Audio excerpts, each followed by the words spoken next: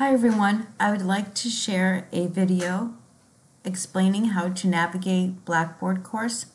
So go ahead and go to the STIC website, click eTools and select Blackboard, and then it'll ask you for a username and password. Username should be the first part of your email and your password should be your school ID number, and then select keyboarding. Over on the left hand side you'll have links throughout the Blackboard course. The first one opens up to announcements, and I have an announcement, and I also have what you'll be doing for the first week, the steps. Everything is accessible through Blackboard using the links on the left hand side. So after the announcements there is a course syllabus, and you have the link to the Word document, the course syllabus, and also to the outline. Then you have my faculty information, contact information, and then you have my grades and everything that's labeled in here with the assignment, and you have a dash. Once something is submitted, it'll be a yellow exclamation point waiting to be reviewed. Once it's reviewed, you get a grade, and you also see a blue balloon, and if you click that, that's a comment, and I usually write down a comment regarding the assignment. So that's in my grades. And then you have this Sam Cengage links, tech support, and the dashboard. And then this is the registration process. I also have it as a Word document, but if you scroll down a little bit, there is a video that you can watch on how to register your SAM access code. It's under 3 minutes. It stays this size, so if you'd rather full screen, you can click this link here and it takes you right to it in full screen. So that's to register your access code. And then you have, if you wanted to use Microsoft Office, there is a link to download the free Microsoft Office 365 onto your laptop. It gives you Microsoft applications Word, Access, Excel, PowerPoint, and OneNote, and it's for free. And you just click there. You'll have to create a profile, but you'll be able to download it to your computer, and you can share it with 5 other family members on their computers and laptops. For the first week, I have, again, the registration for SAM for your access code, and there's a link to videos and the keyboard placement chart. And then I have a couple of other links that you may have access to.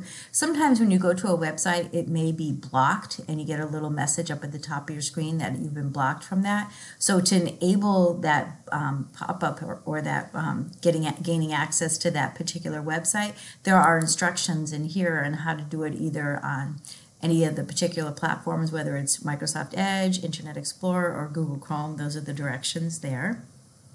We also have what's called VDI Access, and this is an amazing feature that's just been added on. It stands for Virtual Desktop Infrastructure, and what it does is when you click this, it'll ask you to log in with it takes you to the STCC Net portal, and you log in again with your username and password, and it takes you from the current screen that you're on to the access to the STIC Computer Labs website, and I'll just share with you what that would be like. So it's reconnecting because I was away from it for a little bit, but it takes you right to what you would see if you were sitting in a lab, a computer lab on the STIC campus. And there's 2 windows. You'd click the top one, and you could navigate to whatever particular software program you wanted to use, and it's all accessible on your own computer. This is amazing. To exit, just make sure you always click your profile and choose End Session. Make sure you always do that when you're finished. But this is an awesome feature, VDI Access. Next are Zoom meetings. I have 4 days a week. I have drop-in meetings. They are not required. They're just a place for people to come in real quick and ask a question, or I can help you with a particular exercise. So those are always throughout the semester. And STIC resources, I have anything you can probably have a question on. You just click the link and it'll take you right to that. There's quite a few, so I try to have as much as that's out there available for you.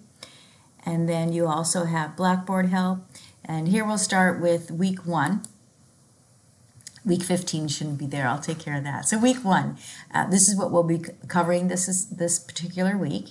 And again, here's the video to register for your access code.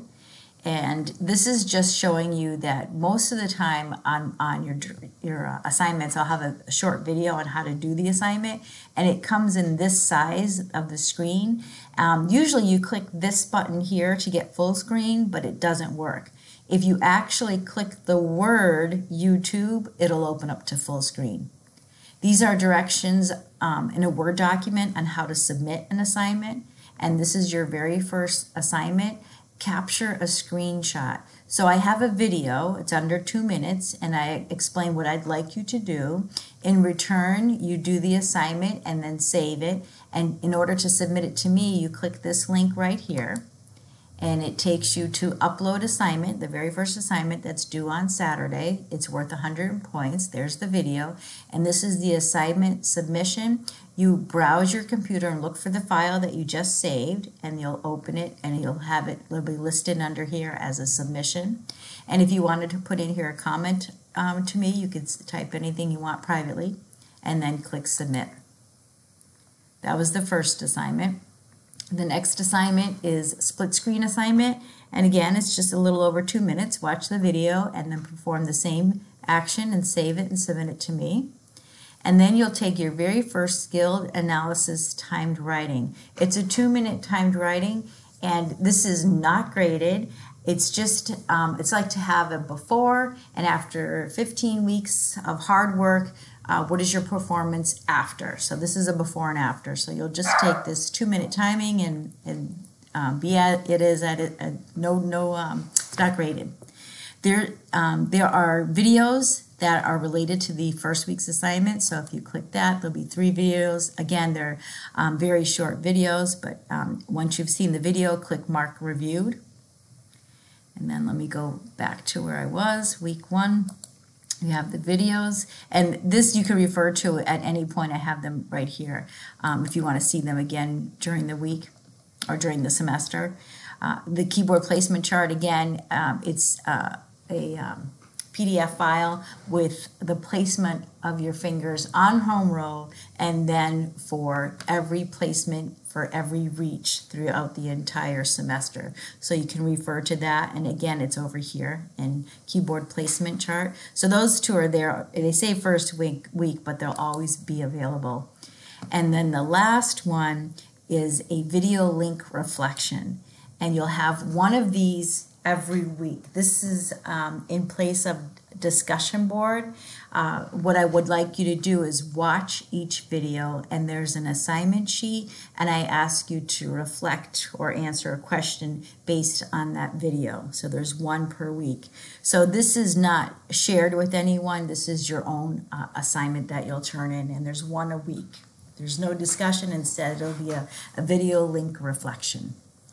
So let me go back to announcements.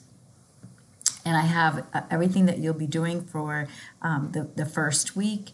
And I'll open up on Wednesday the actual first lesson for those that want to get a jump start on week 2. So if you have any questions, feel free to email me. And I hope you have enjoyed the semester and you learn your an excellent skill of keyboarding, both speed and accuracy. Thank you.